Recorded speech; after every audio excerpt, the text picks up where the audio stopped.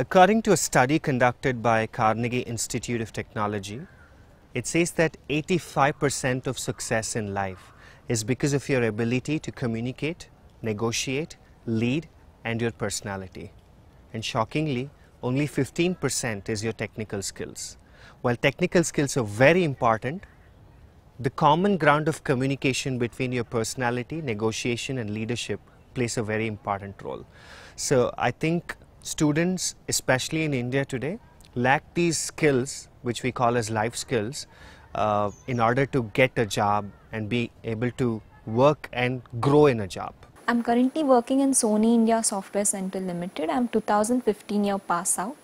Being in FFE, it's not just I got monetary support, I got other support from FFE too. Like I attended many sessions from great companies like Microsoft, Intel, Cisco, where I got trained in soft skills, technical and group discussion, each and everything, like how to prepare for placements, and once you're into the corporate world, how you're supposed to be with the people. So I was trained in all the aspects. So all of these helped me in my company. The most important thing in the IT industry today is how quickly you are able to learn and adapt, right? It's a very, very fast changing world.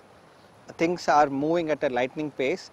So a person who is very open in terms of open-mindedness to get into something new, open in terms of being able to learn something very new very quickly, and open in terms of being able to work across cultures and boundaries, is the most essential skill, I would say, for somebody to do well in this. First of all, I would like to thank Foundation for Excellence for organizing such a summer training program, because it has helped us in various levels. Speaking about firstly, it is the communication skills have developed to a very great extent. Now we are much more confident in the way we speak, and we are highly good in content even.